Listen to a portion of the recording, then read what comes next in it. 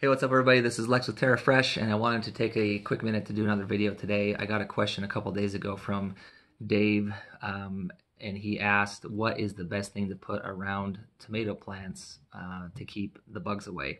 And I'm not 100% sure if this is going to answer his question. I don't know if he's looking for like a product that he can use or what, but I want to kind of share what has worked for me to help with the bugs in my garden, and that is companion planting. I will intersperse a couple of different flowers and herbs in with my tomatoes, and it helps to repel the insects. And borage is one of them that I use a lot. Nasturtium is another one. Basil helps. And so I kind of wanted to go through why and how, what the mechanism is for that working. And to do that, I need to tell you a story about some turkeys. And there's these researchers. This is in a book I read a couple of years ago. But these researchers were studying turkeys, and they noticed that kind of inexplicably, every once in a while, a mother turkey would kill one of the chicks that had just hatched out of her eggs. And they were, trying to figure out why is that happening? Turkeys are very maternal, and they gather their chicks around and they protect them, and they're, very maternal.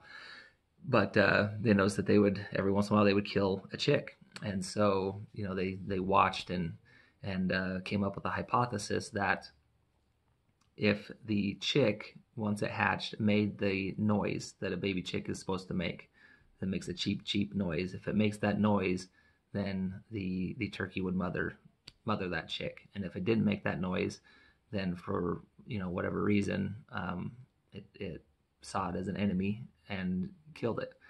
And so to test our hypothesis, they got this stuffed polecat, and a polecat is kind of like a ferret, but they're wild in some parts of the country, and that's, that was kind of the natural enemy to turkeys in this part of the country where they were doing this experiment.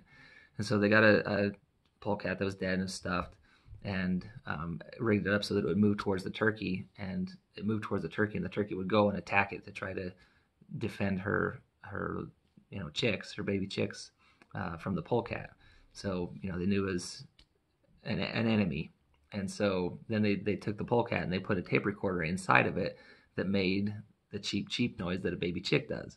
And they sent the polecat in again, and it made the cheep, cheep noise, and the mother hen, the mother turkey, gathered it up underneath her wings and mothered it just like the rest of her chicks. So, turkeys have very small brains compared to us, and very, very minute amount of computing power in their brains that we did. A very, very small fraction of the computing power that we do.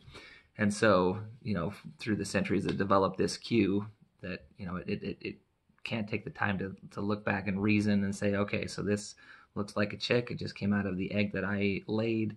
There's none of this reasoning that's going on in the turkey's brain. And so the one cue that it has is if it makes the cheep, cheep noise, that's the baby chick. If it doesn't, then it must be an enemy.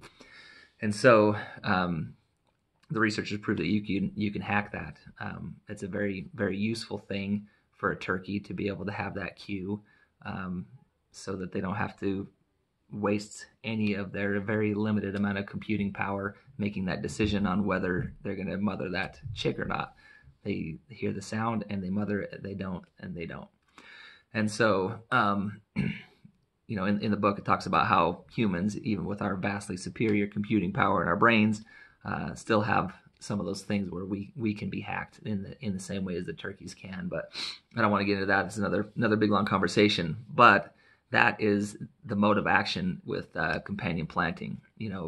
Little insects have even smaller brains and even less computing power than a turkey does. And so it has a single cue, and it might be the sight or it might be the smell of a tomato plant that draws it to the tomato plant or to whatever type of plant that they're used to feeding on.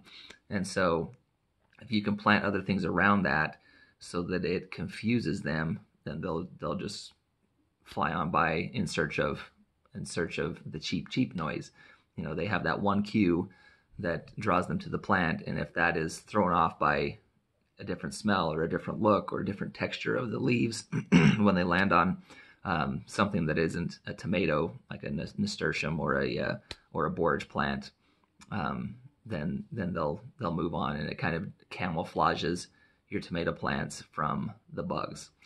So anyway, that's kind of, I thought that was kind of a cool story and a good correlation between the two, that they've proved that turkeys are this one way. They have this one cue that tells them to be a mother, and if that doesn't happen, then they don't. They treat the thing as an enemy, and bugs are the same way. They've got one cue. They've got one type of plant they're looking for, and if you can camouflage that in through smells and sight and texture and and different things that these different plants, different companion plants have, then you'll be able to help keep the bugs away from your tomato plants and your other vegetables. So anyway, hopefully that helps Dave and everybody that's looking for a way to keep bugs away that's a natural and doesn't involve any chemicals or pesticides. So anyway, hope that helps, and we'll talk to y'all later. Have a great day, and we'll talk to you soon.